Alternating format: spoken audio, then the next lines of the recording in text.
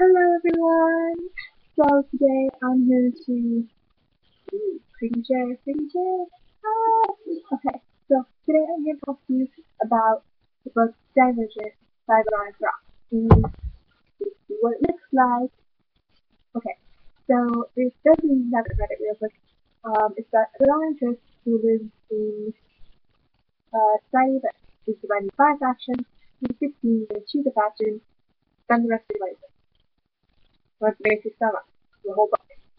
And at the end, there's a little twist, turns, death. Your basic skills novel story. Okay, so here's my little take on Divergent. It is a freaking amazing book. Like, seriously, if you have not read it, go read it right now because it's awesome. And I seriously fell in love with it.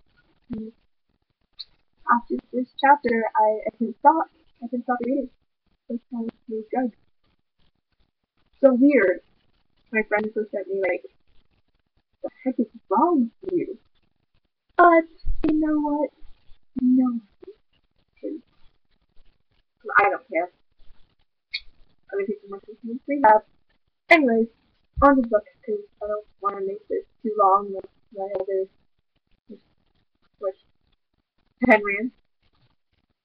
They all ended up too long, and I could post them. So, anyways, starting off with the faction. From all the book reviews that I've watched and I've read, they're connecting it to Hollow Tubby, which I totally get the connection. I totally see it. That wouldn't have been my first sort of connection to, faction, but I see your point there. Cool, cool. My take on it, my theory is that, hello, they're 16. In every high school, you have groups. You have your box, you have your press, you have your email, and you have your popular ladies, and you have people who go party costumes. I think those are the popular ladies. I don't know. Anyways, in this book, 5 factions, 16, choose one. And each faction has their own traits, their own looks, their own dress, their own thinking way, thinking style, thinking way. It's hard more to do this. Anyways, um, thinking, thinking style. Okay, they have their own thinking style. And, to me, when I first read through this, I read 2 times. When I first read through this, as the faction they're being described, even though, like, some weren't really part of the book, but each faction needs to be described. So, as I was reading through this, I made connections to all those groups. As 3 examples are, like, the 3 most mentioned factions in this book. I'm not sure about the Resurgent, because I haven't read that yet. But I will watch me read in 2 days and then do a review. Rant. Probably gonna do rant. Anyways, yeah, faction Divergent. Each faction, here are examples of what I see. Okay, so, Dauntless.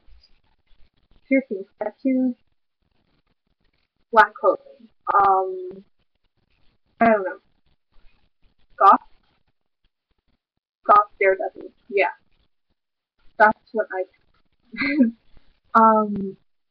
really cool. Goth Daredevil. Yeah. So, that's what I would categorize them as. And, abnegation, they're like charity workers. Yeah, they don't have the dressage, but they sure have like attitude and the volunteering and helping others. They have that thing going on that they're just like it's kind of their their goal in life is to help others. I I can't live in abnegation. I can't. If I was born into abnegation, I would drink myself the second I got that chance. So dauntless. Oh yeah, all the way. Anyways, animations, they're your average charity workers. They will post a bunch of girls in the morning. They will pick up other people's trash in the hallways.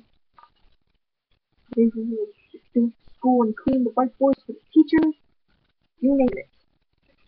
Helping others, volunteer work is their thing. And you're right. You're right. Insane. Um, there's there's no nice way to say it, guys.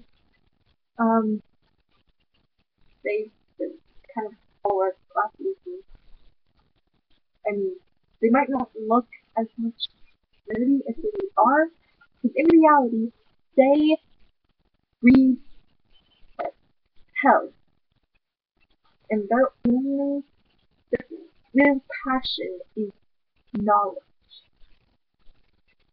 And they're like, when they have that knowledge, they kind of forget. So that's not good. But if they can do it, we can do it too. Nice and nice. No? Okay. Come on, guys. I'm sure I can make some girl and take over the world. At least Washington. Yeah, at least Washington. Anyways, so that concludes our rant. I think we're over time again. So, bye bye. Love you all. Okay. See you next time.